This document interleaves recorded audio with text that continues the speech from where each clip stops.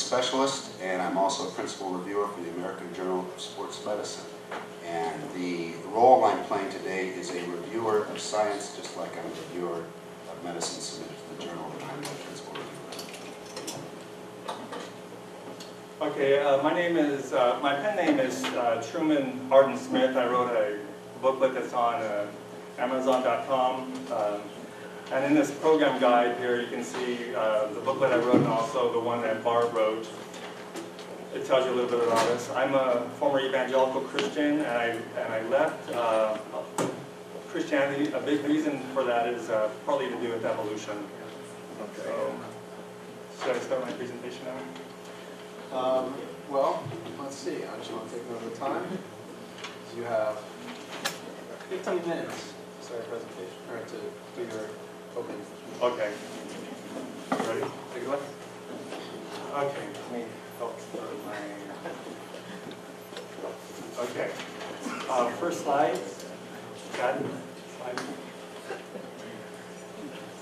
Okay, I have two parts to my presentation. The first part is a general overview of science, and the second one is some DNA or some evidence for evolution. Next slide. Go the other way. There we go.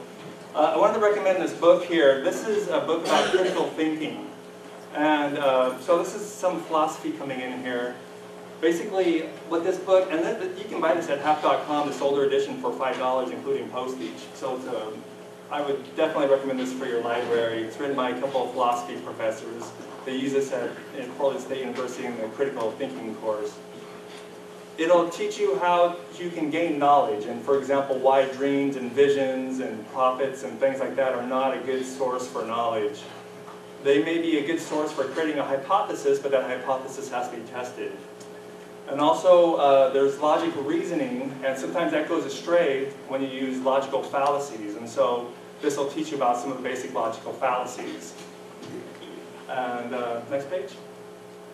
So what is a hypothesis? Well, we find ourselves in a world where we have all these facts. For example, we have fossils, we have DNA code, and our goal is to try to piece this all together. How can we make sense of this? So basically, you can say a hypothesis is the inference to the best explanation. And so we want to. So now our goal is we have all these different hypotheses about how the world came to be. How did humans come to be? How did the universe come to be? How did the Earth come to be? How can we test these? Well, like this book I'm recommending, it has suggested 5 criteria. One is testability. Can your hypothesis be tested? For example, if you say, well, God did it by a miracle, you can't really test that if it's a one-time event. But if you said, well, things evolve, there's all kinds of tests you can think up, and there's a lot of scientific literature on this. So testability, if you can't test it, then you can't really find out if it's true or not. I mean, if you can get some validating evidence, that can give you some more confidence that it might be true. And if you get something that disconfirms it, then you can say, okay, well, at least now I know it's not right. Now I can maybe revise my hypothesis and get closer to the truth. So that's why testability is really important. Fruitfulness is, can your hypothesis predict things? For example, in evolution, they'll say, well, if evolution is correct, we might expect to see this certain fossil in this certain area. Then people have gone digging for those exact fossils, and they have found them. But if you say, for example, well, I think God just created things by a miracle, well, what can you predict? Well, I don't know if you can really predict anything from that. So that makes that hypothesis very difficult to be called science. Also scope. When you find a bone, you say, well, I have a perfect explanation for that one bone, but it doesn't really relate to a lot of other things.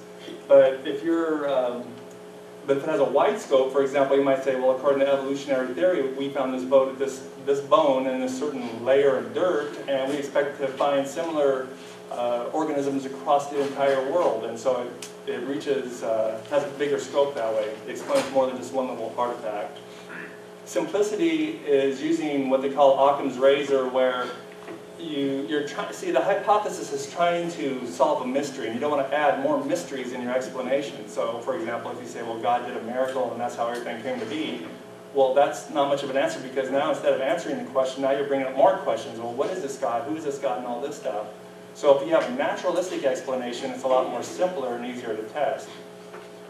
Then conservatism is, when you have a hypothesis, does this like totally overturn everything we already know, or is this like already in line with what we know in other fields, for example, physics and chemistry and all that?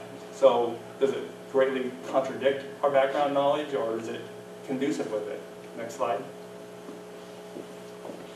I wanted to warn you about some creationist tactics that I've seen used. One is to say like, well, evolution's not true. Let me point out one little thing, and then if you say, well, here's the answer for that. Well, here's another thing. Well, here's the answer for that.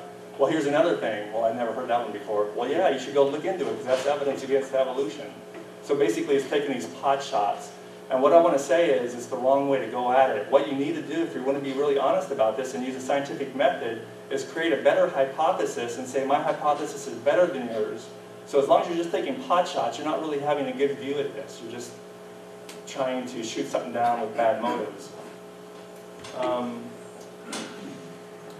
And so, for example, I know Bart is partial to young Earth creationism. It's called creation science, where they think maybe 4,000 years ago there was a worldwide flood. The whole universe and everything was created about, who knows, around 7,000 years ago or so.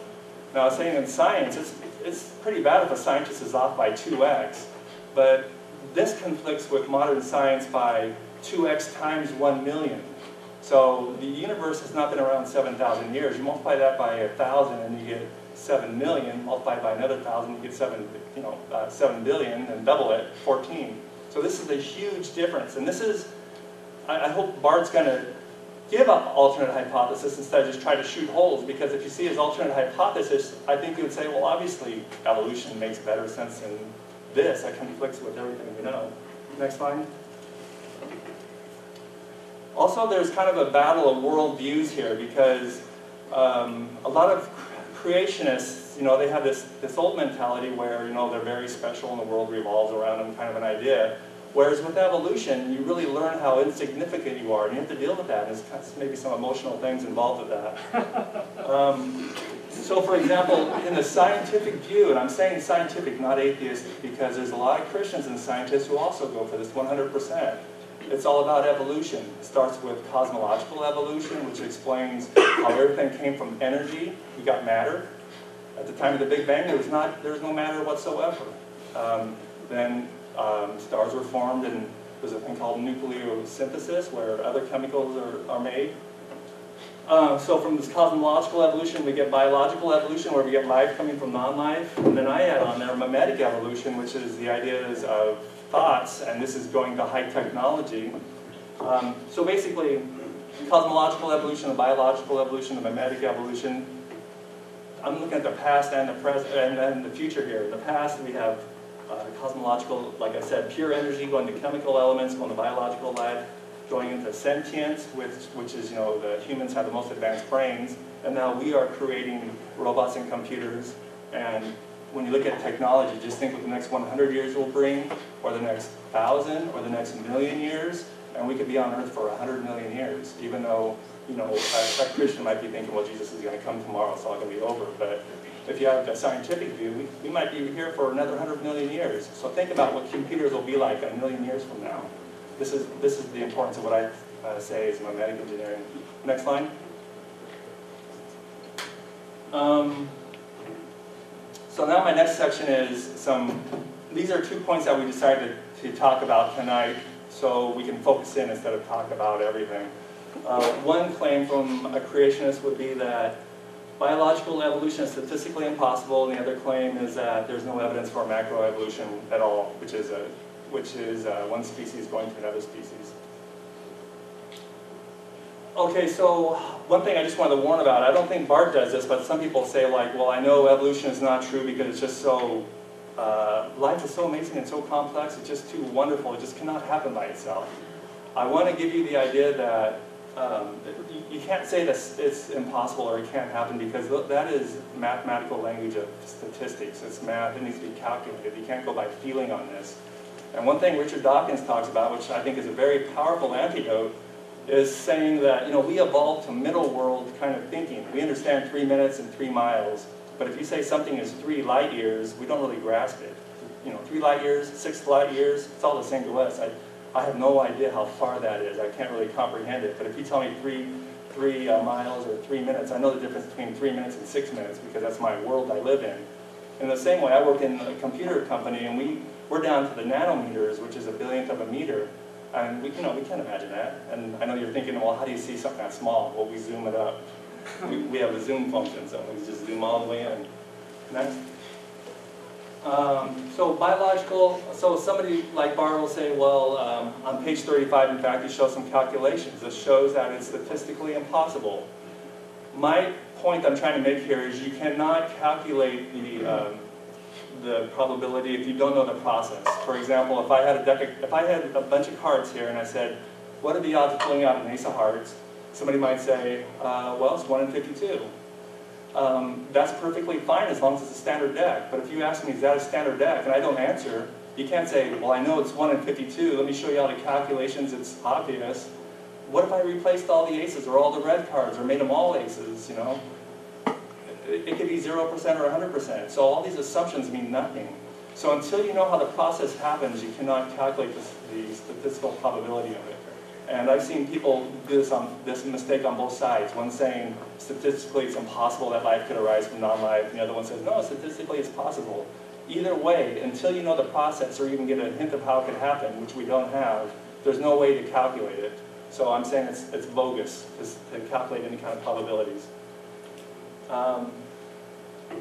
There's now about evidence for evolution. I'm going to focus just on the DNA evidence because I think it's the most conclusive, and it's also extremely rich and new. Since the year 2000, we've had the human genome sequenced, and since then also other animals. And this is a field called genomics where you can compare the DNA across animals, and you can see the changes happen just like they descended. So really, either there's descent happened, or else there's some kind of creator who's trying to deceive you by making it look like it happened when it really didn't. Okay, so next line. For example, on YouTube, this guy is a evangelical Christian scientist, and he has this long video about all the evidences for evolution because he's trying to teach his evangelical Christian brethren the evidence for it. And I'm going to go over one of those slides that he presents. Next line. So he basically talks about comparing the genome across human, chimp, dog, and fish, and you can see a lot of changes here. The top line is human, the next where it says HS, PT is chimp. This is only a partial listing of the DNA for insulin. Okay, and so what you see here is there's groupings of 3 DNA nucleotides. Every grouping of 3 maps to an amino acid, and this long amino acid sequence makes a protein.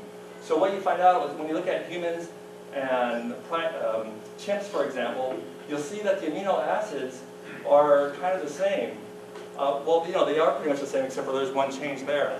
So you would say, like, why would they be the same if there wasn't some kind of common descent there? Well, somebody might argue, well, just they have the same kind of function. Well, when you look at the other animals, you know, like the fish and the dog, you know, you can see the changes gradually happen more and more. So another thing I wanted to mention, for example, on here is, so that's on the amino acid level where there's 3 nucleotides coding for this. Okay, now if you go up one, you'll notice the actual code behind these. For example, alanine over here, well, no, let's say leucine, for example, here, we have CTC and CTG. Well, what is the code for leucine? There is no one code for leucine.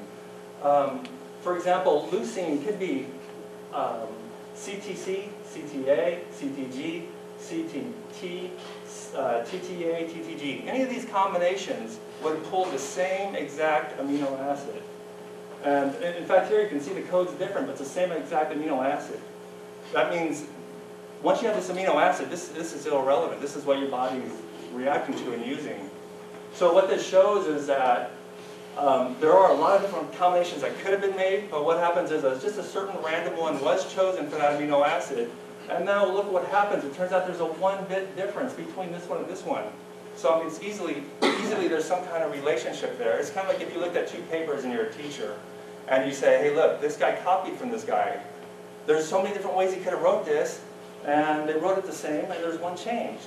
So this is the obvious change that you have. Now the argument he calls this is redundancy because there's so many redundant codes for an amino acid, but it just so happens to use the same code.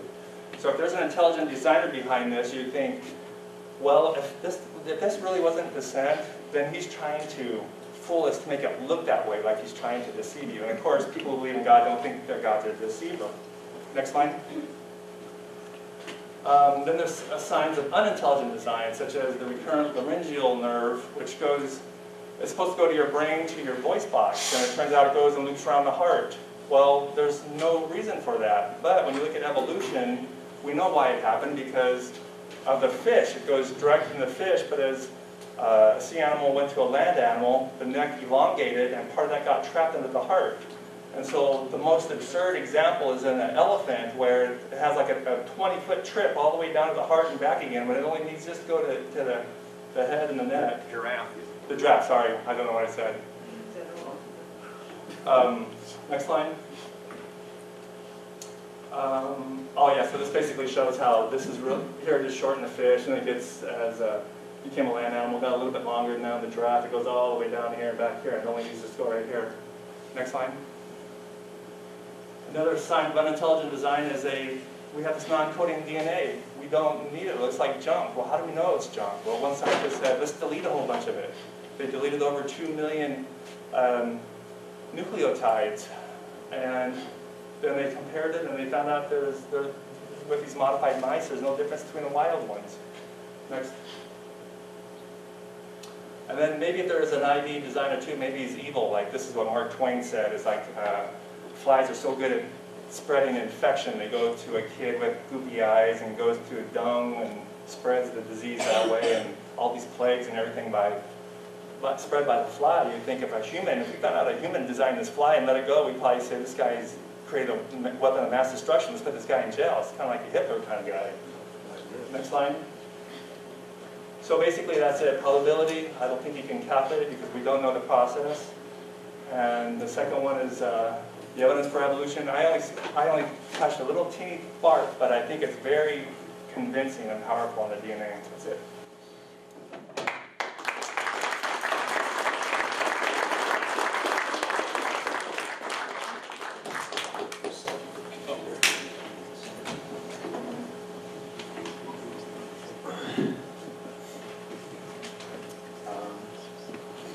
Well, that opening went over by about a minute, almost.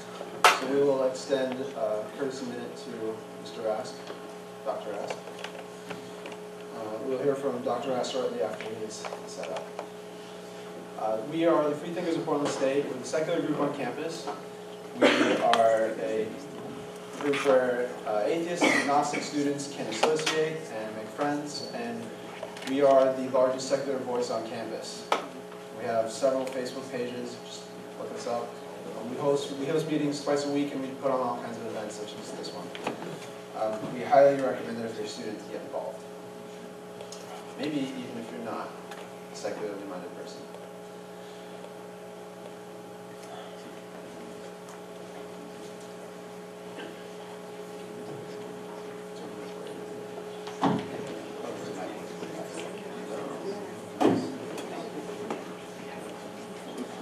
We have coffee and cookies in the back, so if you guys want some. And it's really hot in this room, so we should have actually gotten ice cream. My apologies. By the way, Stephen, after 1 hour, before we do the Q&A, let's take a break so I can just slow down the tape. It only take about 20 seconds.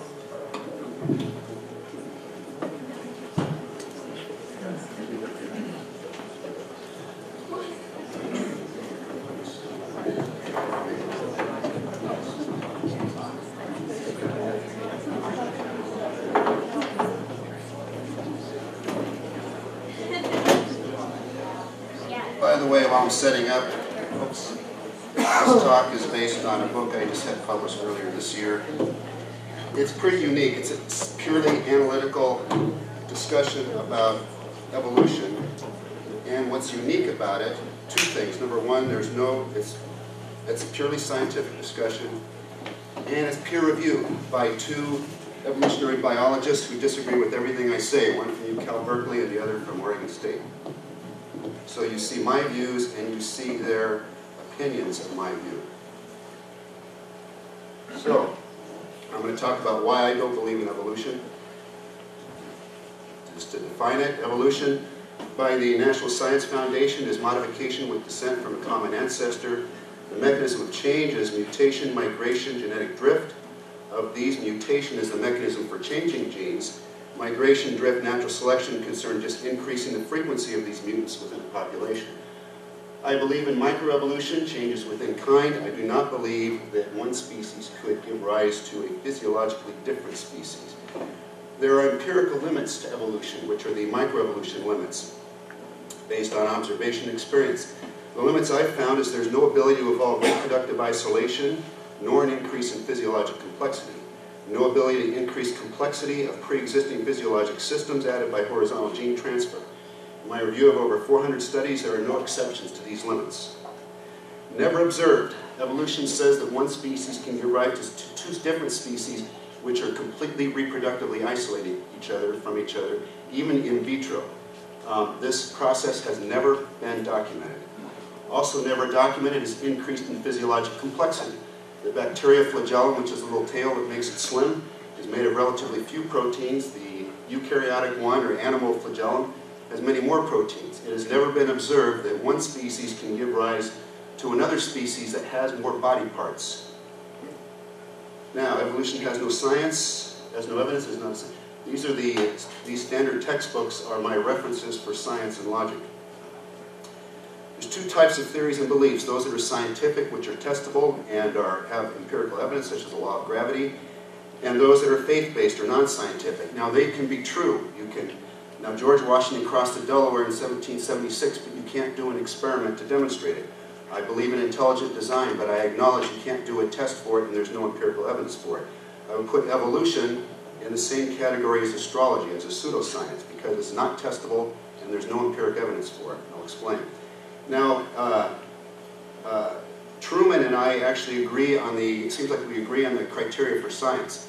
And you can see my references. Most philosophers and scientists agree. There has to be a test of the theory, needs to predict the phenomena or observations.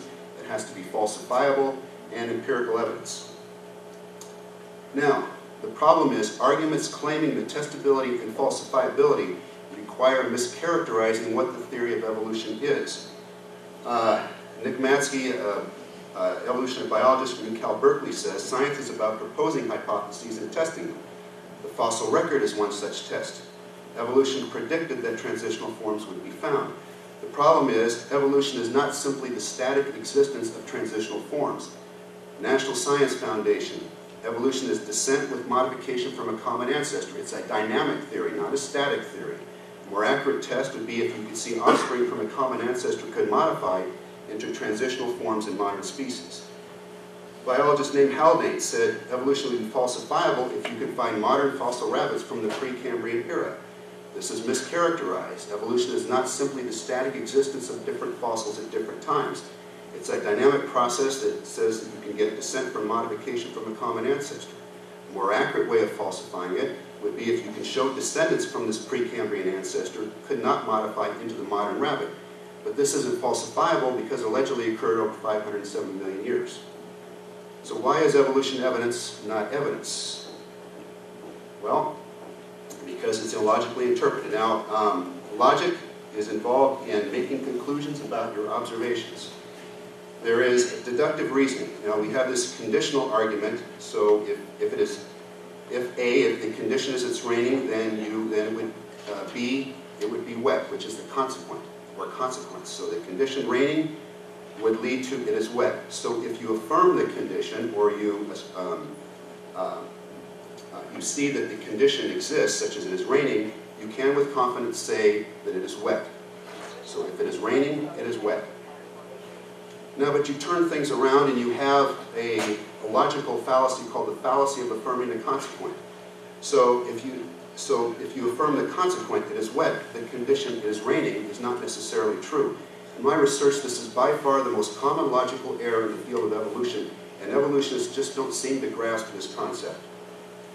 So, if evolution is true, then you would see the fossil record in DNA similarity. We affirm the consequent. There is, in fact, a fossil record in DNA similarity. Therefore, the evolution is true. We wrongly conclude the conditioned evolution by affirming the consequent, which is the fossil record, and so on. Now, if the sun revolved around the earth, it would rise in the east and set in the west. We do see the sun rise in the east and set in the west. We're affirming the consequent. Therefore, the sun revolved around the earth. We wrongly conclude the condition by affirming the consequent. So, evolutionists say that the fossil record, DNA similarity, pseudogenes, biological diversity all fit the evolution model. But observations that fit the model do not necessarily support the theory and could be wrong, as I showed you with the sun around the earth model. Any nonsense theory could be made up to fit a model. Science requires that a test of the model produce the observations. DNA similarity fossils are observations with their evolution only assumed. Another argument they use is plausibility reasoning. Evolution is the simplest, most plausible explanation for the fossil record and DNA similarity. Not true. Plausibility depends on prior observations. So suppose you have you come upon a destroyed trailer park in Oklahoma. There's no one around to tell you what happened. What do you conclude? That a microwave oven exploded, or there was a tornado that hit? Well, you know it's a tornado is the plausible answer from prior experience in other situations.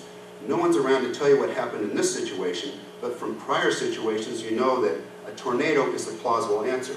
Well, evolution has never been seen to cause changes to the degree claimed by evolutionists, such as causing transitions in fossils and making the DNA similar among various species. So, a fair question. If evolution studies don't support evolution, then what do they support? I found two categories. They're either show microevolution, or the study is simply a description of comparative biology. The study simply compares DNA fossils and biochemical pathways and chromosomes among various species, and simply assume that the evolution occurred. For microevolution, there is invoked the fallacy of the slippery slope. The scientist sees a small change in a small time, and then by extrapolation, says that there can be a large change over millions of years. But you can't say this because there's no empiric evidence for it. Remember, evolution claims to be a science. Science is the discipline of determining the limits of what's possible in nature.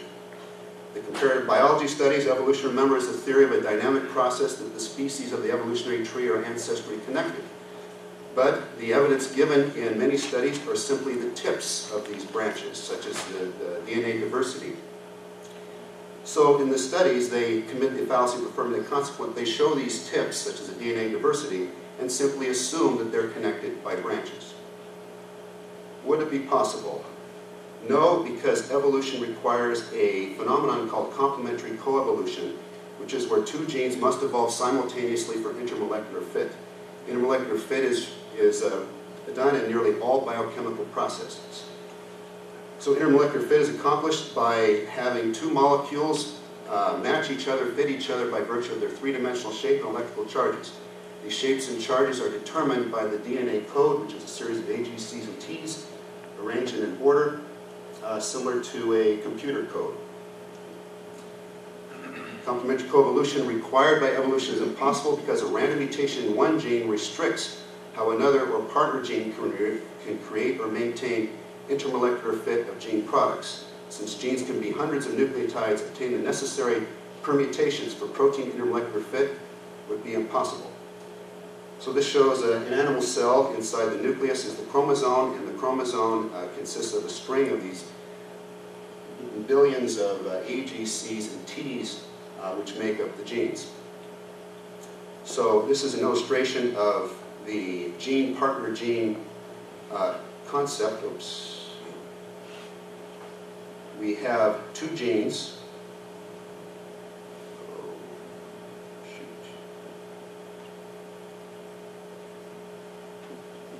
Hold on, might warm up. No, it's not working here. Hold on. Anyway, the point is there are two genes. Oh, there we go. Okay, it is working. Okay, so you have two genes. They can be from different chromosomes. They produce a product. Each produces a protein product that fits and matches to make a function.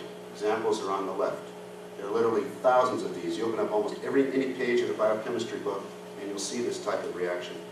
Now, If one of them mutates, you have problems. So the little red C on the bottom gene causes a change in its shape and charges, so there's no longer a fit between the molecules. So where this is important is in species-specific mating. That's one example out of thousands. Soviet biologists impregnated female chimp with human sperm, and there was no fertilization. At Cornell University in New York City, in vitro fertilization attempt was done between human sperm and about 7 other mammals. No fertilization despite direct sperm and egg contact. So, can evolution explain species-specific mating? Well, for fertilization to occur, there's one process occurs is called the acrosome reaction, where the sperm and egg meet, their membranes fuse, the sperm deposits its DNA material into the egg. But if they're different species, the receptors on the sperm and egg don't match each other, and so there can't be any mating between the two species. Sperm and egg receptors from different species generally will not fit. Evolution requires complementary coevolution of sperm and egg receptors to explain species-specific sperm and egg fusion. Excuse me. So, chimp and man presumably came from a common ancestor. Evolution requires that any mutation done in the sperm would have to be matched by a complementary mutation in the egg, such that the human sperm and egg can match, yet do not match with the chimp. And it's my belief that this is statistically impossible because of all the little nucleotides needed to create these matching complementary proteins. So the statistical analysis that Truman was referring to is how easy is it to get complementary mutations in 2 genes such that the now they do know the nucleotides sequence of the sperm and egg receptors of chimp and human. There's at least a 300 nucleotide difference between the two. So the chance a common ancestor could get just 6 of these required mutations. Well, you must account for the fact that there's 4 nucleotides. The gene size is 1,294 bases long. So the chance of getting a mutation in the right part of the gene is 1 over 1,294 for the first one. For the second one, it's 1 over 1,293. So you do the math times 6 mutations, and it's statistically impossible to get the required 6 mutations in an attempt to close the gap between the 300 nucleotide difference between the 2 species. There's logistic problems in sperm and egg evolution. Evolution requires the belief that every egg mutation will overcome astronomical odds to mutate a fitting sperm at the same time and same place. It does no good if the mutant sperm and egg are matching each other and mutating 300 years or 3,000 miles apart. And they also must not be outcompeted by the more numerous original sperm. So complementary coevolution, the significance of it, I think it explains the empiric limits of microevolution because involving reproductively isolated species and species with greater complexity would require complementary coevolution for intermolecular fit. So the theory of evolution does not meet the criteria for science. Arguments that say it does mischaracterize the theory of evolution. The reported evidence merely shows microevolution or describes biologic diversity with the evolution merely assumed. The empiric limits of microevolution, it has never been documented that reproductive isolation could occur by evolution, nor an increase in physiologic complexity. And since there are thousands of biochemical systems that require intermolecular fit, their DNA sequence, complementary coevolution would be impossible. And finally, the scientific validity of evolution does not depend upon the strengths and weaknesses of competing theories. If evolution is considered a science, it must meet the criteria: testability, falsifiability, and empiricism. That's all.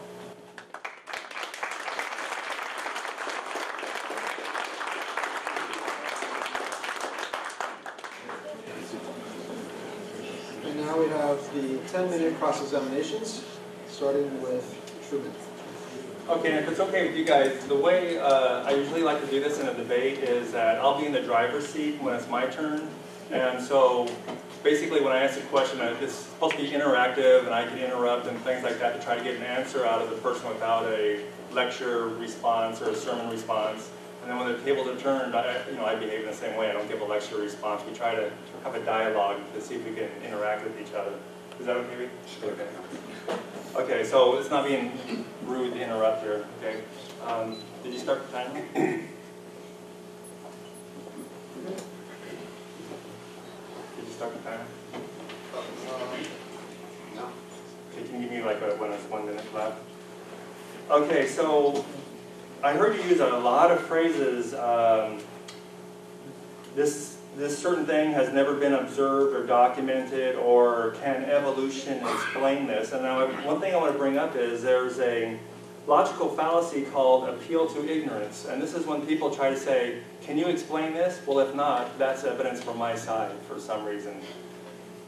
Not knowing something is not evidence for either side. You have to know that. You can't say, hey, you can't explain this, therefore it's my point. It's nobody's point. So it's totally irrelevant when he says, oh, evolution can't explain this or can't explain that. Of course, there's a lot of things evolution can't explain. And the theory's constantly getting revised. So I guess my question to you is, do you understand that there is a logical fallacy called appeal to ignorance? Yeah, I'm aware of it, but I'm not invoking it. The issue is that if there's, so you're saying that because I say there's no evidence for it, evolution can't be true. No, you're trying to say like these certain things can't happen because it's never been observed, or there's no way that we know that this could happen, like the flagellum, how could that thing come to be? We don't know, therefore it's evidence against evolution. I'm not saying that it's, what I'm saying is that evolution, since it's called a science by those who teach it, requires to have evidence. What I'm saying is there is no evidence for it. And so my claim is that it's not a science because there's no, now you're saying, I think you're saying is that since there's no evidence, I can't say that it can't, I can't say that it could happen, or could not happen. Well, specifically, what did you say about the flagellum? Well, I said it's never been documented that a flagellum from one species can give rise to a flagellum with more parts of another species. Is that evidence against evolution? Or is that appeal to ignorance? That shows that there's a limit, an empirical limit on what evolution can accomplish. No, I think it shows that we don't know, there's certain things we don't know. It's not a limit. If we don't know, we may discover it. It could be discovered tomorrow. That's, well, if it's discovered tomorrow, then it could be classified as a science. But until that evidence, since that evidence doesn't exist, Okay. then you can't call it a science. So what I'm saying is that so anyway, we both agree in principle that if we don't know something, that's not evidence for either side, right? that's correct. Okay, let's just leave it there. The other thing is, you don't, I think it's kind of a cheap shot to say evolution is a core hypothesis without submitting a better one. I gave my presentation that in science we need to look at all available hypotheses and see which one looks best in light of all the data. And you are not proposing an alternate hypothesis. You're saying, look how bad this hypothesis is. Why aren't you proposing a better alternative? Because, well, the alternative I believe in is intelligent design. But the problem is, I'm not an expert in it. So I'm not very good at defending it.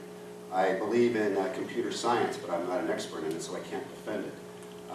And my thesis is not what a better alternative is. My thesis is that evolution cannot be considered a real science because it doesn't meet the criteria.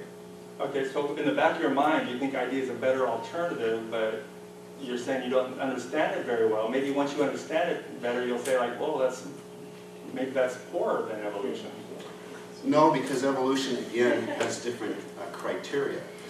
See, you can believe in things that are faith-based, like you can believe in historical events that are purely faith-based. But evolution has a different standard because it's called a science. There has to be empiricism, falsified testability. Okay. It's hard for me to believe something that doesn't meet any of the criteria and call it it's sort of a conflict of reason. Okay, so I try to make a very important point that in science, it's very important to look at all the alternative hypotheses and see which one makes the most sense. And you're saying you're not doing that. You're only looking at one to shoot holes in it, and you're not looking at alternative hypotheses to see if they're any better. I do look at alternative hypotheses, but I'm not very good at defending the alternative. The topic today is evolution and whether it qualifies as a science and whether there's evidence for it. Okay. So, well, I think it would be helpful to tell people if you think idea is better, why it's better.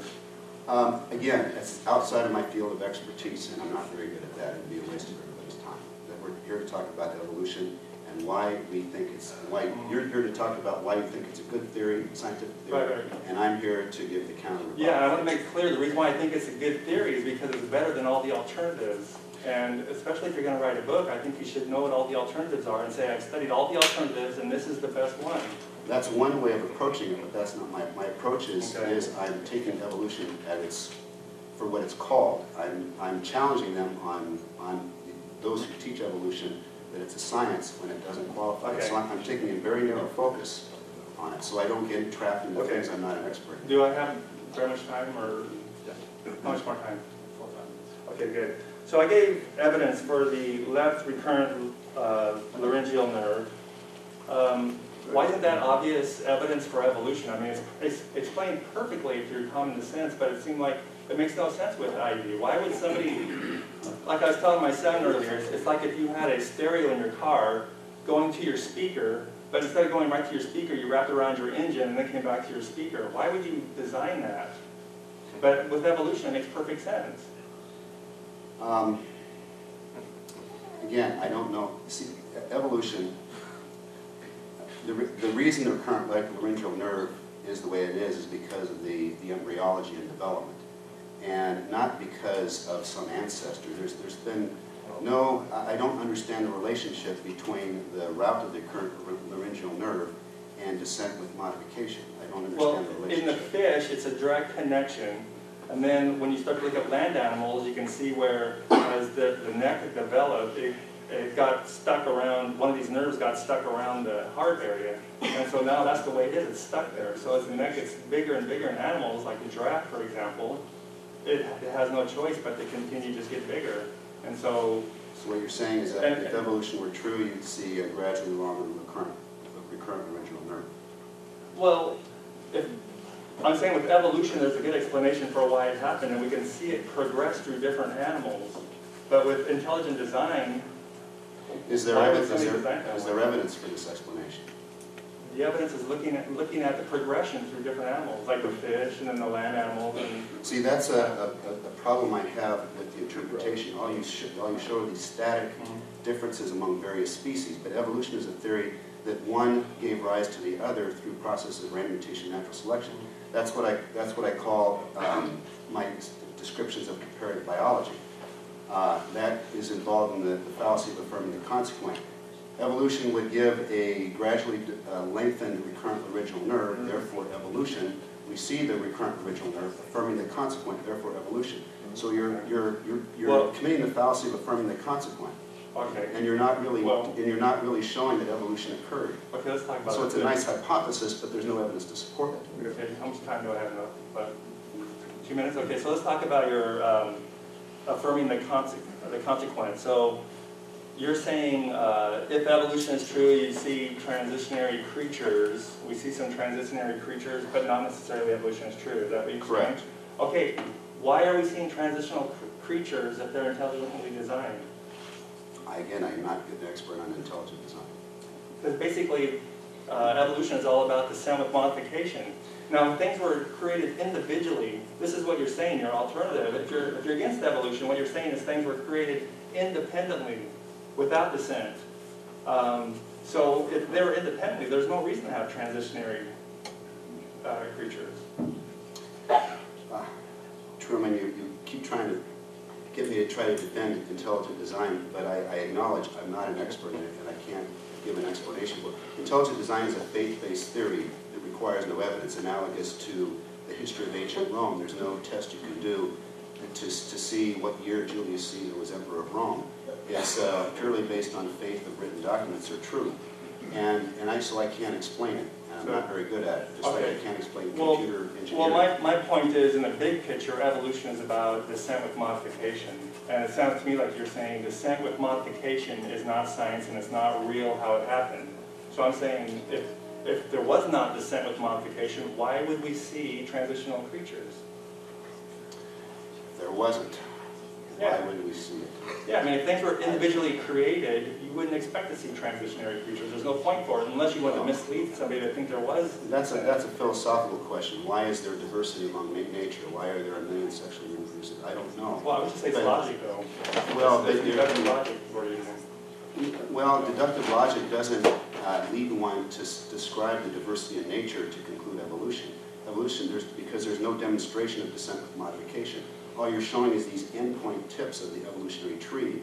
You're not demonstrating that it's possible to make a connection among them. Okay. Right. That, Hold your applause until the end of these conclusions. Dr. Rask will give his cross-examination of Mr. Smith.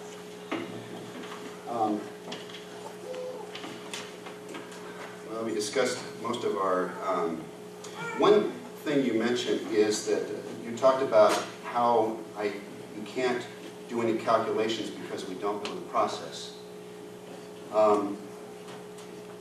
Would you agree that if you don't know the process of evolution, then it's a very vague theory, and then it can't be classified as a science? okay, there's actually two parts to evolution. There's a part that's a fact, and that's that we descended from other animals. That's the stuff we can deduce from looking at the fossil record and DNA and all that stuff. The second part is the mechanisms. How did it happen? And that's the theory part that's continually getting revised with new data. You know, like Darwin came up with this and he had no idea of DNA whatsoever. You know, so. How do we know that it's a fact? What is the evidence that determines it's a fact? Like I'd like to put up here on the DNA evidence, we can see the bits. You can, in genomics, you can look and it's just like I said, if you're a teacher and you have a written assignment and these things come back, you can tell if somebody was copying or not. And so by looking at the DNA code in genomics, that's what it's obvious. So what you're saying is since there's similarity in DNA, then there must have been a common ancestor. Similarity, but not just similarity by itself. There's a thing called synteny where there's certain genes. For example, you might have a gene called ABC. In another genome, it's an ABC again. And there's no reason for it to be in a certain order, but it's ABC here, ABC here. Sometimes it's flipped over, ABC, CBA. And sometimes there's duplicates in there. So it's all it's trying to say what's the inference of the best explanation for this. How do you reconcile the fact that similar DNA among different species connotes a relationship when empiric evidence shows that only species that can mate with each other can have a common ancestor? Well, I'm not really sure, but again, you're trying to, let's say I don't know the answer to that, or let's say science doesn't even know the answer to it. Again, you can't use the appeal to ignorance as evidence for your side. It could be just there's an unknown there. It's not evidence. If science doesn't have the answer yet, like I said, Darwin knew nothing of DNA, and you know. All right. If the chimp and human sperm nucleotide difference of their receptors, if their difference is 300, and they're presumably from the common ancestor, would you agree that there has to be at least one mutated 150 and one mutated 150 nucleotides, or one was the same and there was a 300 change? Well, see, this is, I think, a big flaw in your calculations is you're talking about nucleotides, which the real thing is here is what they call a codon, which is a set of 3 nucleotides. Because nucleotides don't mean that much because of what I brought up here about redundancy. There's more than one way to code it. So even focusing on a nucleotide level, I think, is a mistake. I mean, I think that's a fatal flaw in your calculations. Well, you're partially right. What they do is the 3 nucleotides code for an amino acid. And taking into account the redundancy, if there was a 300 nucleotide difference, to get considering the redundancy of the genetic code, at minimum there would have to be a 100 nucleotide difference. Okay, but see again, my opinion is you can't you're talking about unknown processes. You can't calculate the odds of an unknown process. That's my point, that's my belief. So you're saying that the evolution of sperm and egg receptors is an unknown process? I don't know. For me personally, it is. I don't know if the state of science is unknown or not. But if I agree with you, it's unknown. How is the DNA? I'm saying your calculations are. If your calculations are right on, I mean, this is something where you could write this up and have this peer reviewed and make an accomplishment. But like I said, I think there's a fatal flaw when you don't even take into account codons. Well, the codons would just decrease that 300 nucleotide difference down to probably 100. Yeah, but it shows your calculations even on this superficial level of me not being an expert, that's even me seeing something like that. What else is in there that's wrong? All right. So you agree that that the mechanism for changing the DNA nucleotides is by random mutation after selection and drift and so on? Yeah, and there's also what they call horizontal gene transfers, another thing that, you know, they discovered and Darwin knew nothing about. That's all I have. We'll have concluding statements, 5 minutes each, starting with Mr. Smith. Okay, so this is a time where I make my comments on Bart's presentation. Bart makes a comment on mine, right? Okay. I think, number one, it's very bad science to just shoot at a hypothesis, try to tear it down without saying there's a better alternative. That's not going all the way. And if you want to do science, you need to say these are the different hypotheses and this is the best one. This is what this book here I'm promoting here, written by these two philosophy professors. For example, out-of-body experience. That's an interesting idea. How can we study this? Well, there's like 4 or 5 different hypotheses, and they go through each one to say which one might be the most reasonable. That's what you have to do. You just don't pick one and say, let's see if we can tear it to shreds or not, and then assuming that your favorite one is safely tucked away beyond reproach. You want to put them all up forward. I mean, put your own cherished one up there and see how well it compares against it. So I think that's a major shortcoming here from Bart of not looking at the big picture. And then as far as, like I said before, the calculations, I don't think you can calculate the statistics of anything unknown. You know, and evolutionists do it also. They say, oh, the odds aren't that high, and so either way, I don't think you can do that. I think the laryngeal nerve is excellent evidence for evolution. How else can you explain it? And you know, Bart says he doesn't want to go there. He doesn't want to think about alternative explanations. He just wants to shoot down one.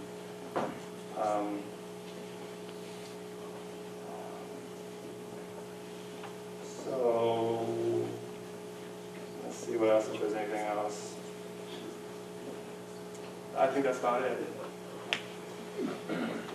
Dr. Rask. All right.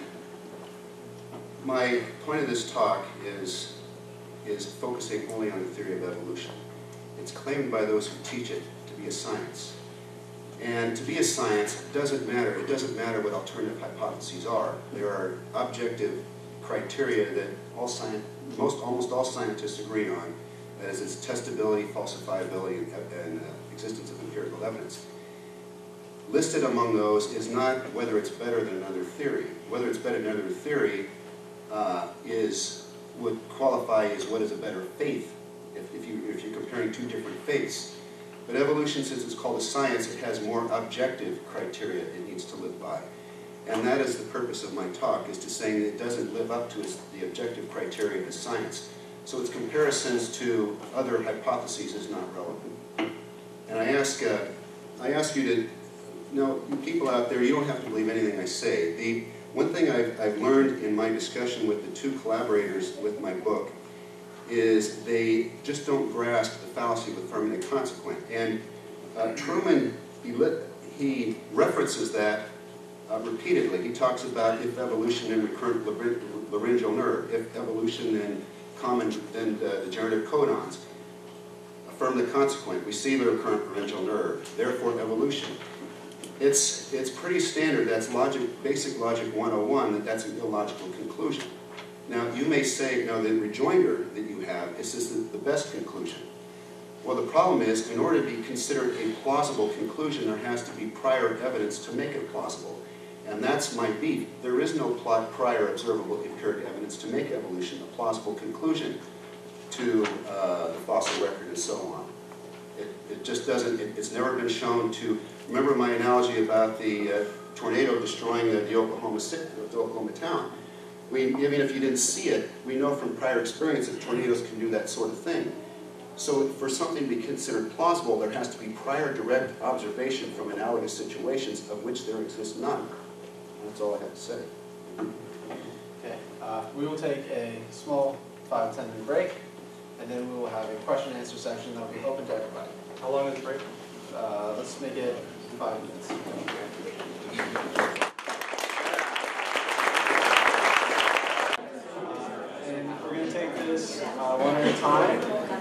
try and alter. And please try to either address your question to both or address it to and you might have to speak up because we do not have mics that we can pass around. So the first question goes to. Okay. Dr. West, a couple points. Stand up, turn around, if you would, please. And maybe you can stand up and turn around so everybody can hear you. Just repeat your question with the mic. Your comment about primates and humans not being able to mate. Well, a common misconception is humans came from primates, and that's not true. Evolution says primates and humans are apes, and humans came from a common ancestor. Which, so that totally makes that irrelevant. Second I'm is sorry, I missed that. What comment did I say that was irrelevant? I missed that. that chimps and humans couldn't reproduce. That's right. But we don't come from one or the other. We come from a common ancestor. No, okay, well, go ahead. And you're thinking in concepts of 4,000 or 5,000 years. You're talking about humans have been around anywhere from 100 to 200,000 years, according to most biologists. Let's take one comment at a time. Okay. So I acknowledge that the chimp-human thing is. My point in that discussion was that since there's a supposed common ancestor that gave rise to both man and chimp, and I pointed out that man and chimp can't reproduce with each other. My point was to show that phenomenon of one species giving rise to two different species that are reproductively isolated has never been observed. And if evolution were true, that would have to, there would have to be evidence to support that. Go ahead. Again, you're basing your concept on 4,000 or 5,000 years, right? You're on Earth creationist? No, I'm basing my concept on empirical evidence, which is the criteria for science. You're making this assertion, faith-based assertion, that over millions of years there could have been a common ancestor. But remember, the criteria for science has to be testable, falsifiable, and empiricism. There's no empirical evidence to show that two species that don't mate had a common ancestor that used to be able to mate. No one's ever established that that's possible. Go ahead. Well, just one comment that I just throw in there too. I think there's a good point here from the audience, and that is, sometimes people think we evolved from the apes or from these other apes, but really we're cousins. In the same way, yeah, a human and a chimp can't mate and make offspring, but neither can a human and a fish. And Dawkins said if you go back 198, I think it's 1 million generations, what does our ancestor look like? It's a fish. So yeah, a fish can't mate with humans either, but it doesn't really, I don't see how that really invalidates evolution. Well, okay. Next question. This gentleman back standing. I'm a theistic determinist, so I'm really at odds with both speakers. I believe the Bible is very clear that God works through natural processes. How can you not abide that? Psalm 104. I know the Bible is full of contradictions. Yeah. The Bible, God works through natural processes, including what I call chronological. What's your question? Hey, what's your question? Steve. Yeah, we should stop there. Okay, well, Sir, what is your question? My question is, how can you say there's no evidence for interspecies breeding? We're doing that experiments right now. We have all kinds of hybrids between species in the butterfly group we work with. I think you are very misleading in many of your statements. They simply aren't accurate. I acknowledge that there are some species that can mate with each other, but there are a lot of species that cannot. And if evolution were true, it would have to explain the fact that many species cannot mate with each other. Now, if man and chimp have a common ancestor, and man and chimp we know cannot mate by virtue of these artificial insemination experiments, evolution has to explain that existence. And if evolution is considered to be a science, there has to be empirical evidence to support it. There is no empirical evidence that creatures that cannot mate used to be able to mate by virtue of a common ancestor. That's a total faith-based supposition. That's exactly what our experiments are disproving. In fact, there is evidence. There's evidence for what? I'm sorry. That species that do not naturally intermate can be made to mate and produce offspring in the laboratory.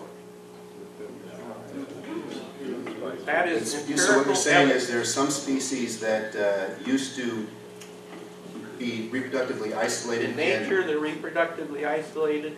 In the laboratory, you can induce cross-mating, producing offspring. Okay, that's the opposite of what evolution shows. Evolution says that species that What's were... the point of it? You twist everything I say. I quit. You're describing the opposite, so we'll move on.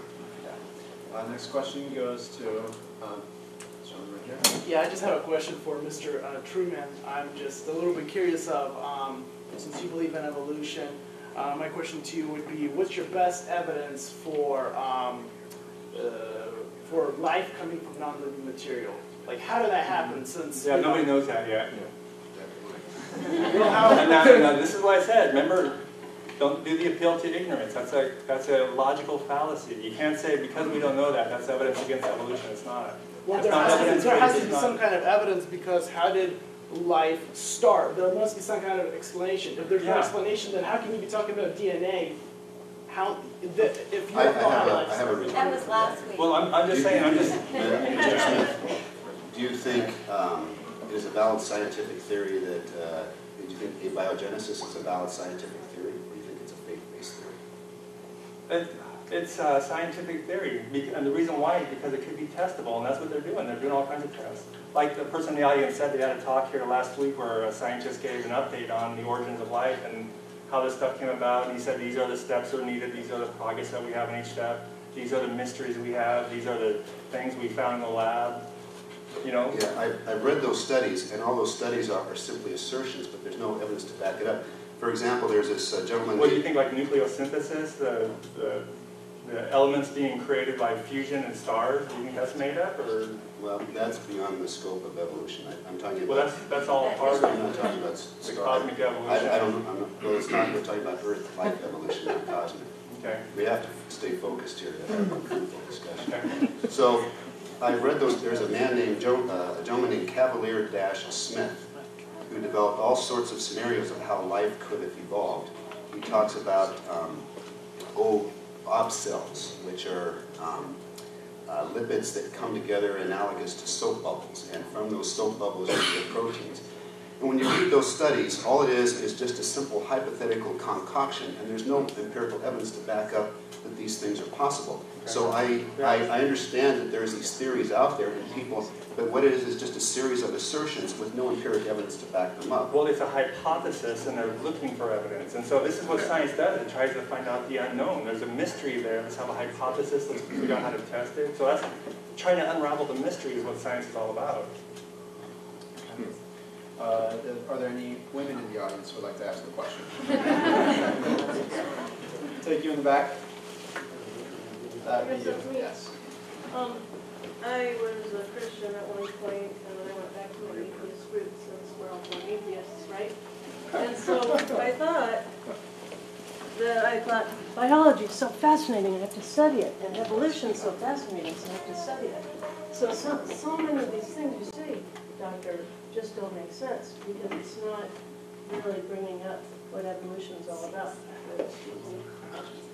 So, for example, sorry, I was multitasking here. What a dissertation, just a question. For one thing, species don't interbreed usually, they don't produce viable offspring because they're sterile. So that's not how evolution works, like the man over here said, that we branched off from a common ape-like ancestor about 6 million years ago. So that's how that works. We have bred Neanderthals. Do you have a question for yeah. Ms. Bransky? So anyway, scientists haven't debated evolution for about a half a century. And so I was wondering, how can you believe in something that violates the laws of science like physics and chemistry?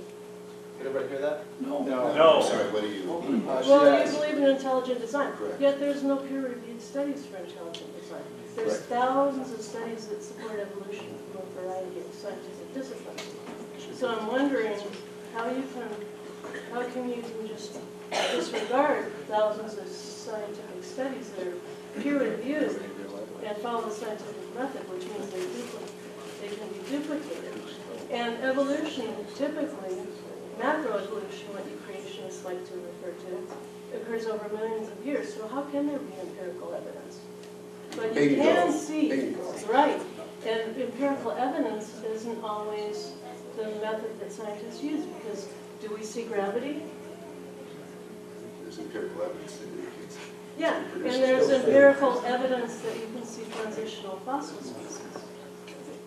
That for every major transition. Okay, well, that's enough. I'll address your points. So one point was empirical evidence of transitional fossils, correct? Yeah. All right, fallacy of affirming the consequent. Transitional fossils don't indicate that one was derived from the other by random mutation and natural selection. Fallacy of affirming the consequent.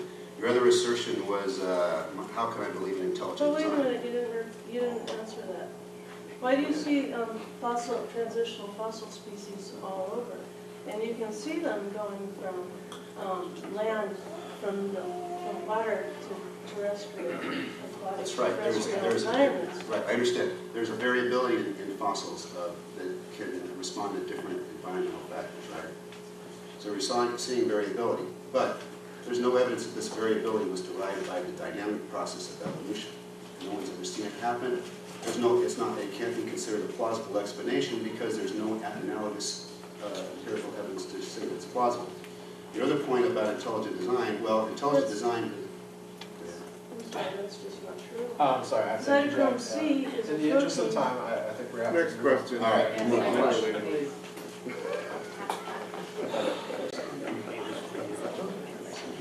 Oh, Troy.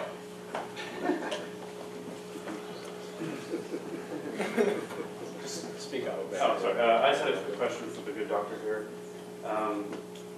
Is there any percentage of a possibility that there's evidence for evolution at all? Like even 1%? Do I think?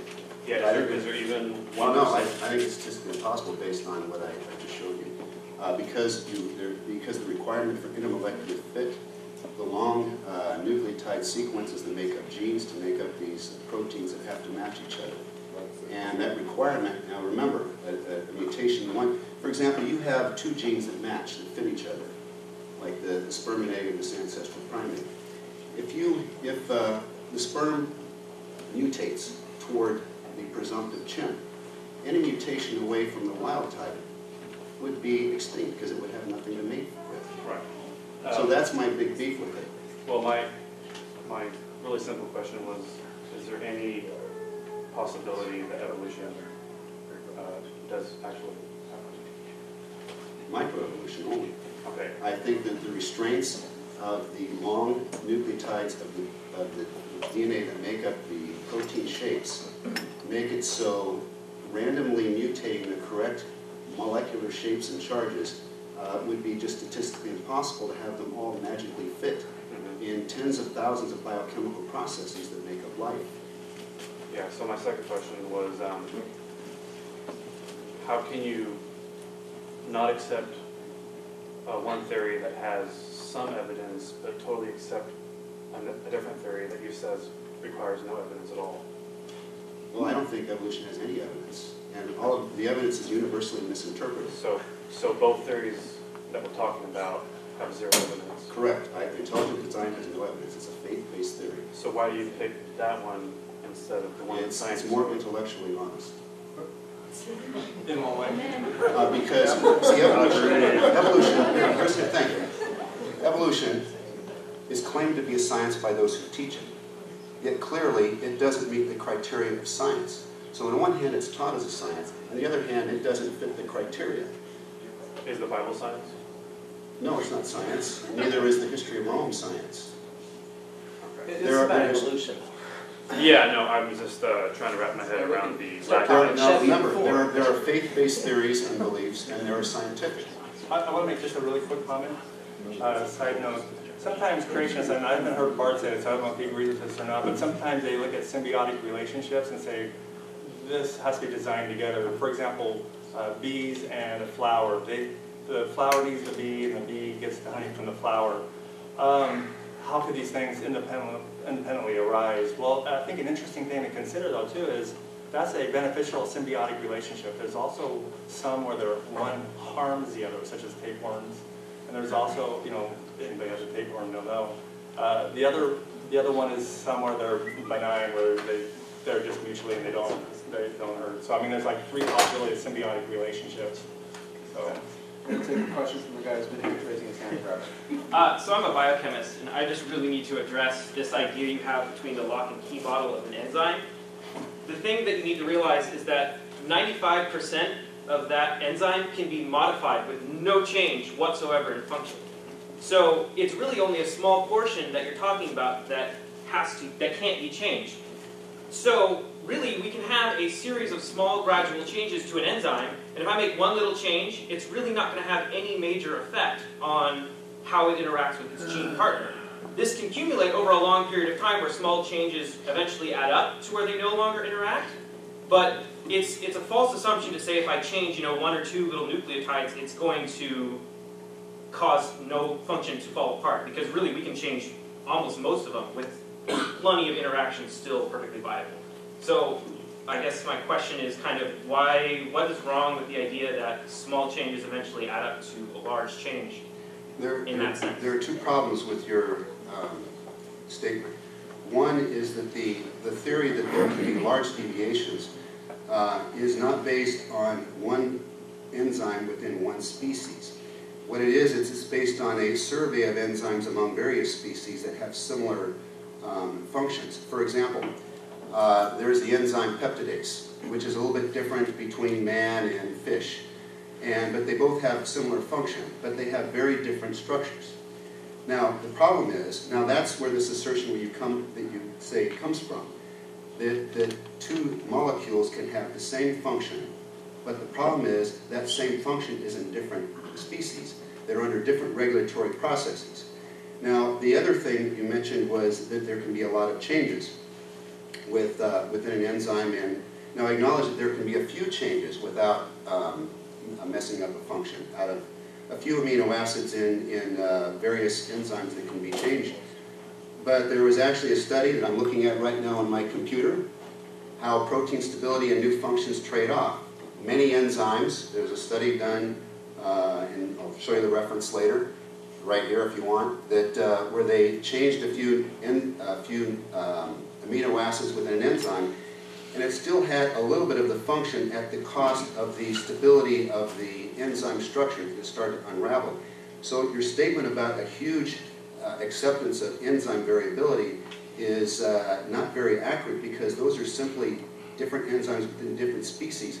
They're able to accommodate different structures because they're under different regulatory processes, yes.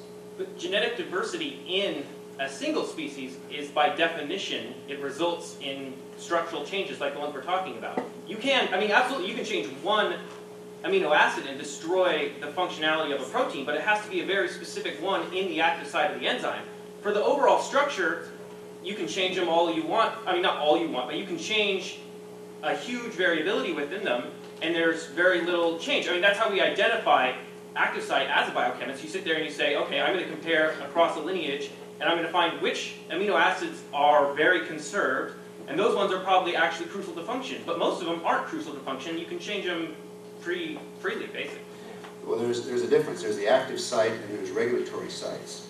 And so I agree with you that there's some leeway. Where we differ is in the degree of leeway and the statistical possibility of generating the nucleotide sequences to generate one enzyme to fit another one. I think our difference is a matter of degree. We'll go on. Oh, so I guess we made a dead horse. Sorry. We differ in question degree. hasn't been answered. Well, Why can we just see if he has a comment? Because I think it's important to engage with the audience too. Okay, go ahead. Mr. Biochemist. If there's something new to add. One last comment. Oh, just the original question. Why a bunch of small changes can add up to a big change in You terms have to give of an example. enzyme? And enzymes? Yeah. It depends on, because those enzymes have to react with another molecule. But my original point was that even if there's a small change, the other molecule will be able to interact with it just fine, because it doesn't really change it that much. It takes a long time of a lot of small changes and the interplay between the two to actually have a large effect in the end that results in speciation. Okay, we'll move on to another question. I'd like to point out, though, that is the volume that is required in this room. All right, thank you. I have a question for both of you. So I would like to know for each of you, what specific scientific evidence would you require to change your position with respect to evolution? Well, let me just answer real briefly. For me, it would, like I said, my whole point was we have to look at all the hypotheses to see what the best alternative is, and I'd have to see a better hypothesis, you know, a better alternative. So if there's a better alternative, that would sway me, and I don't see a better alternative for now, of course.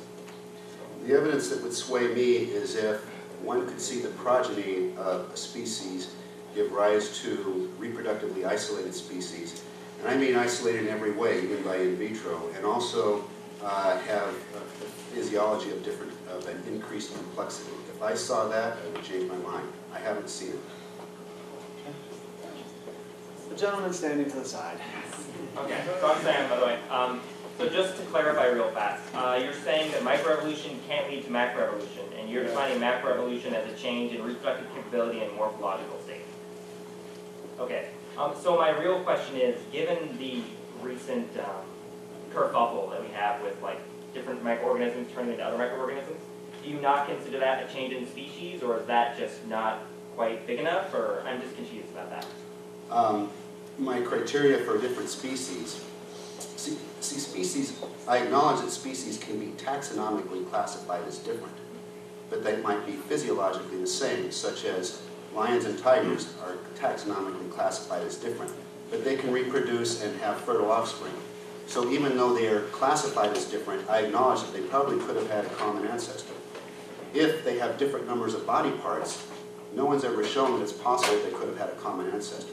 So my criteria for different, now, so you might have bacteria cultured repeatedly, and someone might, in fact, actually, there was a study, E. coli typically does not metabolize citrate. And one microbiologist was gradually able to change it so it did metabolize the compound citrate. And since the microbiology, I have a degree in microbiology, by the way, and so since the microbiology, one of the ways we determine whether or not an organism is E. coli is whether or not it can metabolize citrate.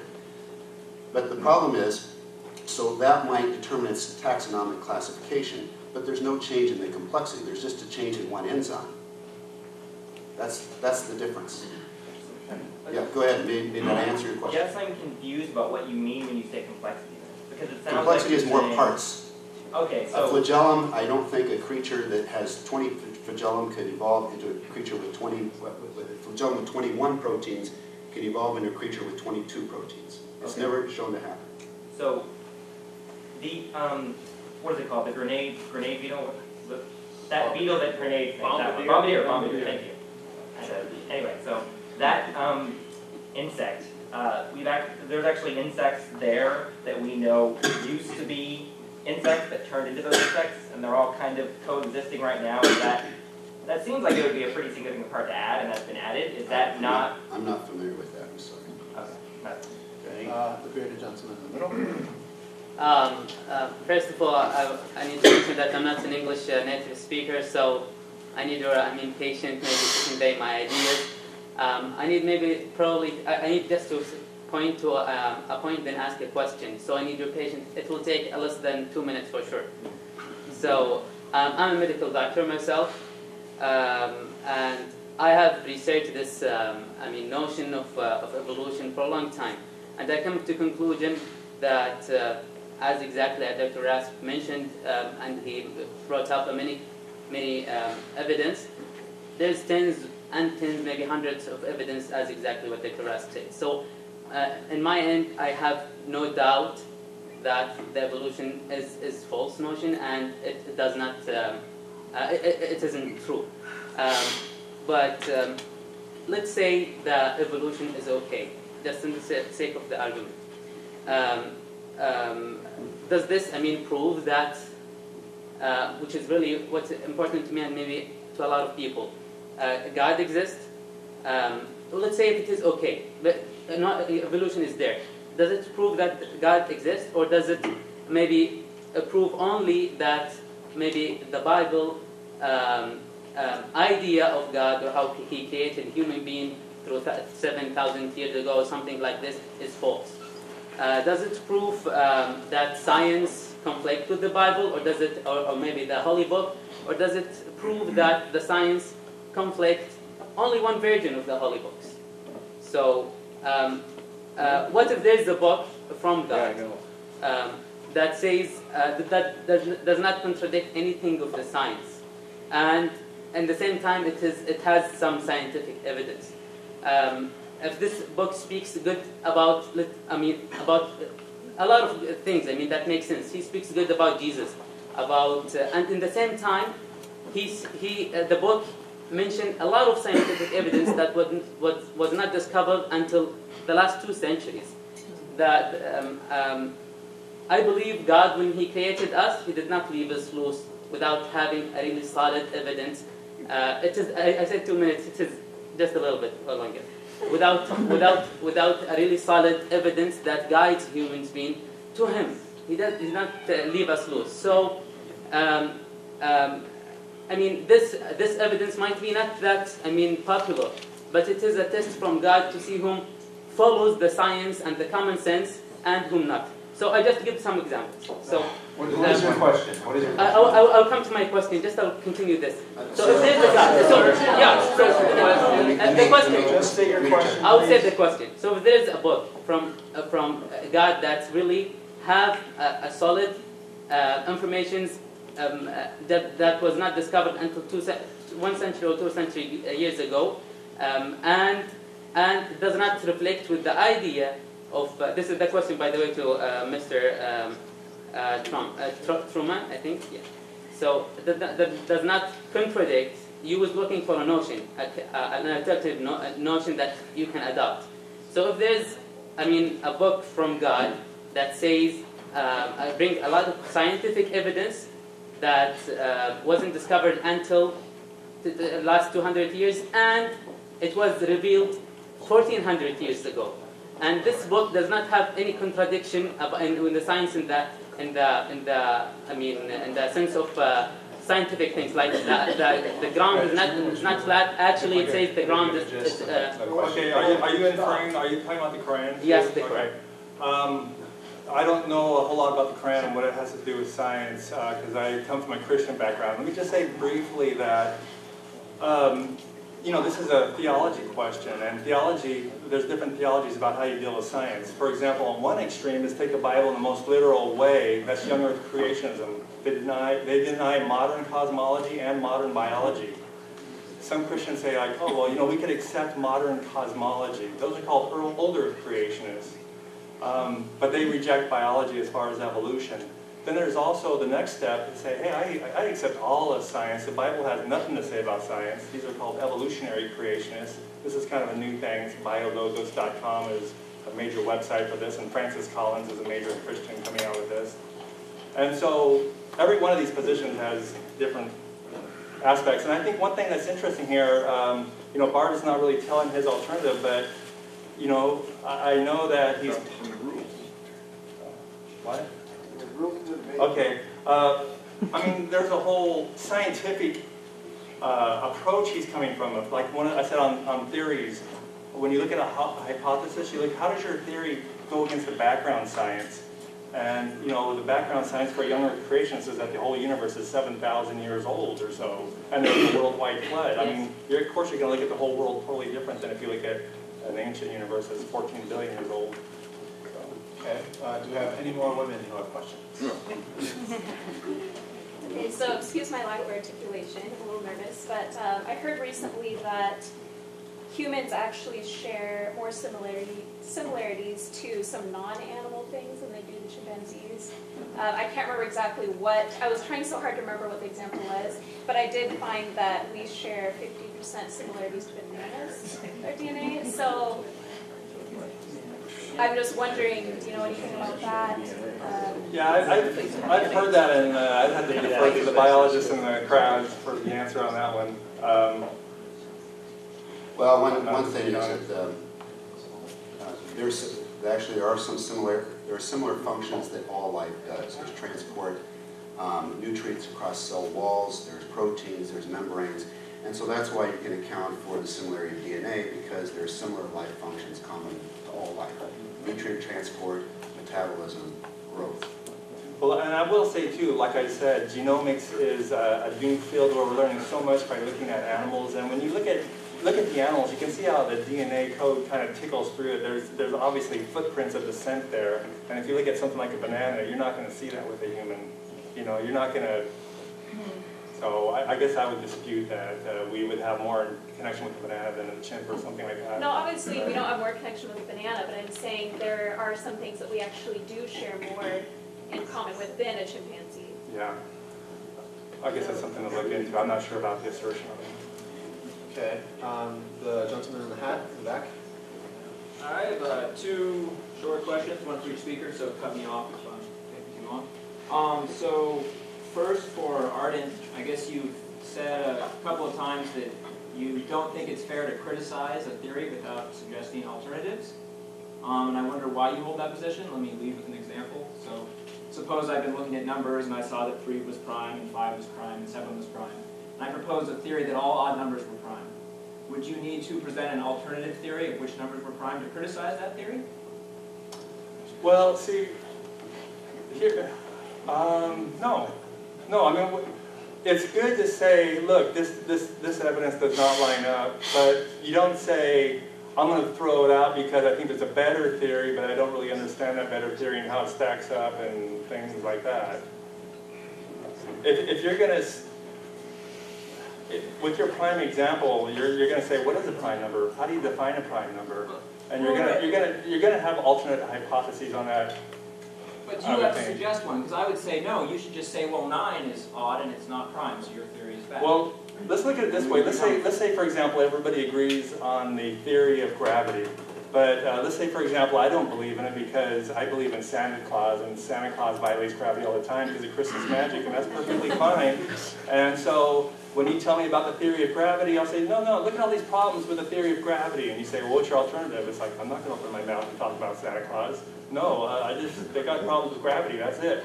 It's like, why don't you come clean and say, hey, I believe in Santa Claus, and I think it's a better theory, you know? Your second question? Yes, the second question for Dr. Bart. So you've talked about affirming the consequent many times. You've brought this up, this logical fallacy. So this is a fallacy in deductive logic. When we say, you're saying if A implies B is true, it's not necessarily the case that B implies A. Okay, so do you believe that science is deductive? Because I would argue that science is inductive. Correct. And scientific induction rests fundamentally on affirming the consequent. We look at many examples and we say that they give evidence for a theory. Well, there's a little bit of nomenclature. If inductive reasoning or plausibility reasoning, you can make a conclusion by induction if there's prior observations from analogous situations. If there isn't any, then it's the fallacy of affirming the consequent. So if A, then, for example, if it's raining, it must be wet. But if it's wet, you can't with certainty say that it's raining. But it's raining is plausible. Right. And now we know it's plausible. We know it's plausible only because of prior observations from analogous situations. That is the key thing. Prior observations from analogous situations, of which in evolution there isn't any, so it commits the fallacy of affirming the consequent. That's my point. So you were saying maybe that the original claim that A implies B were true, that has not been established. No, I agree. If evolution were true, you would see transitional fossils, but you can't reverse it. Okay. How is that different than the rain example then? Maybe I don't... Than the what? Your rain example. I mean, so prior experience from prior experience. But what has prior experience established? That if it's raining, then it's wet? Well, we know from prior experience that wetness can be caused by rain. We don't know from prior experience that transitional fossils was due to evolution. There's been no prior... No, but in this context it would be that if evolution were true, then we would have transitional fossils. I agree with that. Okay. Then isn't it scientific induction to go from if we have transitional fossils, that provides plausibility for evolution? Only if it's plausible, only if prior direct observations from other analogous situations. I don't understand. We'll take another question. All right, you asked me after class. Let me just clarify. I think the problem here is that with evolution, if evolution is true, you can say there's going to be transitional fossils, okay?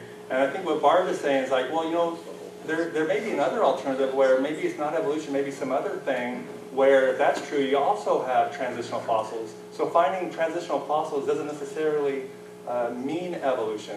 The problem is, his alternative is ID, which says there would be no transitional fossils, so it's not making sense there. Well, here's my challenge.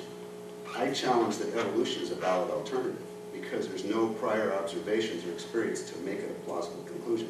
That's my key challenge. I didn't know your question. All right. The claim is that you think evolution is a better alternative than ID. Okay. What makes evolution better? Why is it better? Because of the evidence, I would say. But all the evidence commits the same fallacy in interpretation. Well, yeah, so this is where, what's the best interpretation? Let's look at all What the different, makes it- what the makes different it- interpretations or different hypotheses. All right, here's the key thing. Evolution has to meet other criteria. If it's called a science, it has to meet criteria of empiricism, falsifiability. So you may say it's better, but it might not be scientifically. But it is still, you may think it's better based on your opinion and based on faith. But you can't say it's a scientific theory because it doesn't, still doesn't meet the criteria. Okay, well, we can move on to the the next question. Mr. Diener. So, thanks. So, you know, reading the paper that we got, I think the original question here is there any good evidence for evolution? So I'm kind of wondering why we keep going off of that instead of arguing why, Mr. Truman, there's evidence for, is there good enough evidence for evolution? You keep kind of putting it off onto Bart as though he believes in intelligent design, so let's kind of blow holes in that. And in your statements in your presentation, you said, well, we can't do that. We can't take something and kind of blow holes in it unless we say that there's another alternative that's better. But that doesn't seem like the best evidence for evolution. I mean, if that were the case, then really the stork gives babies. Because when you're 4, that was the best Sure, when theory. you're 4, right, sure. But So, but it, yeah, so you're saying that this is the best evidence is because it's all we have, there's no other alternative, so it must be fact. It must be true. Well, like I said, we have facts in the world, and the hypothesis is trying to put these facts together in a picture. And so you look at, see, what's the best hypothesis? What's the best explanation? This is called parsimony. What's the most parsimonious with the data? And I don't see any problems with evolution. There's unknowns, but that's the appeal to ignorance to say, oh, you can't prove that, therefore, you know, it doesn't prove anything. But the fallacy that you're using is, well, it must be true because there's no other better explanation. Well, plus it makes sense. I mean, like I said, it's like there's footprints. When you look at different genomes, different DNA, you can see the footprints of changes. There's bits changing. Either those really did change or through descent, or else somebody designed it and trying to lead you astray to make it look like theirs. I guess the statement is really just using a fallacy really to support that. Next question will go to the gentleman in the back. Pat? Okay, I have a question for both of you. If certain harmful mutations kill or sterilize organisms, why would their lack of offspring matter when discussing evolution? Why would a lack of offspring matter in discussing evolution? Can you just restate the question? If certain harmful mutations kill or sterilize organisms, why would their lack of offspring matter when discussing evolution? I don't understand the relationship. Explain it. Explain yourself. Because I'm lost. it's... Are you addressing some assertion I made? Yeah, because if What they're did I dead or say? sterile, they can't have kids. But it's still a continuation in that specific species, right? Well, that's an anomaly. I'm talking about an entire population. But that's still evolution, right? I'm sorry, what's evolution? The mutations. Mutations are, evolution is a mutation that's carried on through genetic drift and through random mutation and creating a new population with that mutation, not isolated individuals. Evolution is not isolated individuals, it's changes in population. I think maybe what you're trying to say is you have these different organisms. Some have some really bad mutations and nothing amounts to it, but then some of them have good mutations. So just because there's bad mutations, that doesn't dismiss evolution. It just says that it's not going to continue on or go on. All the other stuff does. I agree. Let's have... Oh, great. Hey, you know, I guess I appreciate your time, by the way, here, and I think you guys are doing a great job. So I had this question. I don't know your name, but the evolution fellow. So my question is, I'm sorry, Truman. So my question is like let's say intelligent design is plausible, okay, and then I hear you characterize and say, well, let's not entertain like miraculous notions about science. And my question is it seems to me like the notion of design doesn't entail the necessity of a miracle by any notion. It entails like it's almost like you're saying design is miraculous, or is it a notion that would say that complexity of a certain magnitude would just by necessity entail design, and somehow that gets conflated with the miraculous, and I'm not sure if those two things necessarily go together. Could you explain why they do or if they do? Yeah, I think the ID proponents, they say we don't identify the ID. So for example, let's say there's an alien who designed everything, and that's perfectly fine. I mean, just like we analyze a watch and say, hey, that thing was designed, maybe humans or animals were designed. So it's just a matter of looking at all the data to see if it makes sense. And one of the hard things what they're trying to do is they're trying to prove scientifically how to identify this design. How do you identify design? It can't be like, oh, well, it can't happen by evolution, because that's just the appeal to ignorance. We don't know. So you can't say that's evidence for ID. So the ID camp is trying to figure out, like SETI, for example, is looking for extraterrestrial signals. They're looking for intelligent signals. So they're that group is trying to scientifically look for some kind of markers or something, but from what I understand, there's no markers or anything that they can come up with. So.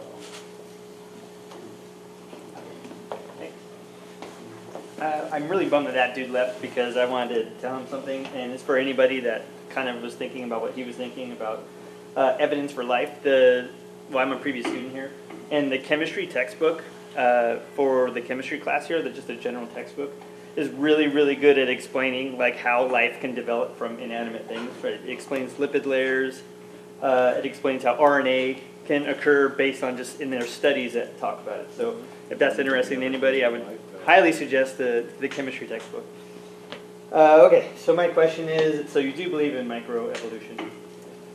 Do you think, though, that the only ingredient missing to make your jump from micro to macro is just time? Because essentially it would be time that could make the difference between a species diversifying into two separate subpopulations.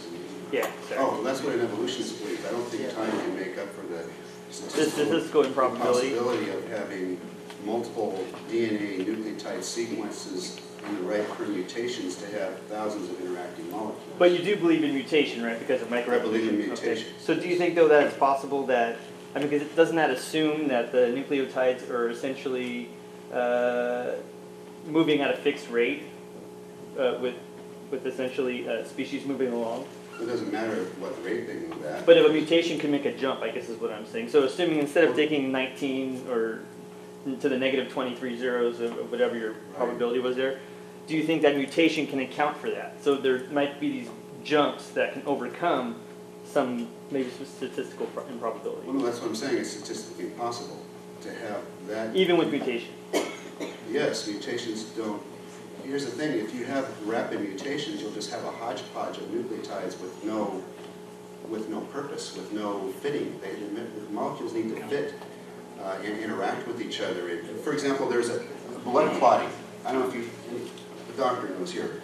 A blood clotting mechanism, there's what's called the coagulation cascade. It's a series of 12 proteins that all come together in perfect harmony after you cut yourself.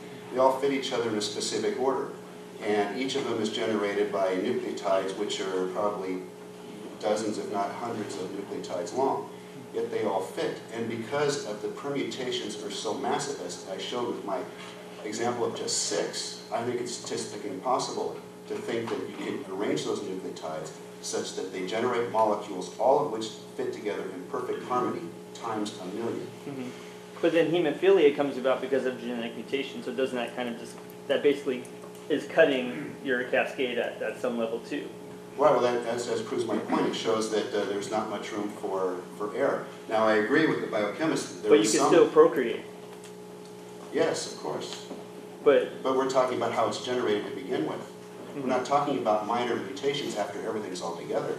We're talking about how you can get from a coagulation cascade of 6, which is in C squirts, for example, to a coagulation cascade of 12. I don't think it's possible, and no one's ever shown that it can happen. Thank you. Yeah, but just one quick comment too. Sometimes, I mean, we're overwhelmed. Like I said, we evolved with this middle world idea, and we're just overwhelmed with these amazing biochemical processes in the body. It's kind of like, you know, earlier humans, or even a lot of people now, they can't imagine that the Earth is spinning at 1,000 miles per hour. That's crazy. I don't feel it. 1,000 miles per hour around the equator? We can't be spinning that fast. And we're going through space at 68,000 miles per hour. Are you kidding me? I don't feel that kind of wind on me. But this is the kind of thing that is just so much bigger than our world that we're used to. The lady in the back. I have a question for Dr. Rask. You make a point to emphasize that knowledge has to come from prior experience, but many progresses that we have made doesn't come from prior knowledge. When Thomas Edison, he invented the light bulb, he didn't go, I saw this one time that illumination can be fueled by electric energy. He just tried it until it became possible. So not all knowledge has to come from prior experience. How do you respond to that? Right. Well, you misinterpreted me. I didn't say all knowledge. I say in order to do induction, which is making conclusions from things you didn't see, there has to be prior experience. Now, your analogy about Edison is from direct empirical evidence. That doesn't apply. What I'm talking about is when there's not empirical evidence and you jump to some conclusions of how something could have occurred when no one saw it. Edison actually did empirical direct observation. So the prior experience situation doesn't apply. The prior experience in your case is at the time. I don't want to say what at the time means, because before the electric light bulb, what are the sources of illumination? Well, I don't know. I don't understand. My point is that you can make scientific conclusions from direct observation. You can make conclusions, but if there is no direct observation, you can make inferences based on prior experience only. So that Edison observed somewhere that there are light bulbs? I failed. Well, thank you. Gentleman with glasses in the middle there? Me? Yes. I have a question for Truman. So I'll use an example before I ask my question. So we happened for a while to work for the same company that makes complicated computer chips. And we both know how computer chips are designed. There are decades of experience. Every new design reuses probably 80 or 90% of the older designs. And one analog to another biologist, I'm going to need some help with terminology, but the example where different sequences of nucleotides encode the same enzyme for the same, I need help there, but you know, the different encodings that result in the same function. You draw a conclusion from the presence of the exact same sequence, whereas different sequences could be present to realize the same function. You draw a conclusion that there's not only common ancestry, but also random mutation and natural selection are certainly behind the picture that you see. Now, looking at, if you didn't know anything about computer chip design, which of course you do, you looked at a modern generation chip, and you see out of, let's take a simple function such as adding two numbers. There are 20, maybe 50, maybe 100 different architectures for making a simple circuit like an adder. And you see an adder in a modern chip, and you see an adder of the same architecture where one of the 99 other architectures would do, and you see the same design over and over again. You see some wires that are routed from one end of the chip that had a function going to a different part of the chip that was justified, later converted into something that doesn't make any sense. Would you, from that evidence alone, not knowing what is exactly behind the process of designing those chips, would you conclude that they arose as a result of random mutations of natural selection? No. And if not, tell me why. Well, see, this is what I mentioned in my talk about mimetic evolution. That's the evolution of ideas and technology. That's totally different than biology. Just like biological evolution is totally different than cosmological evolution. But information that's encoded in DNA is very analogous to the information that's encoded in a computer program or in a chip design. Oh, I don't think so at all. No, two totally different things. No, there's no analogy there. I don't think. Why not? We're going to have to move on to the next question. Well, a computer program, for instance, it's a sequence of symbols, 26 English letters arranged in keywords and names. Yeah, I mean, I could. And so it's a microprocessor described in a I don't think we hardware description language. It sounds like we don't have enough time to answer that question properly. So we're just going to move on to the older gentleman.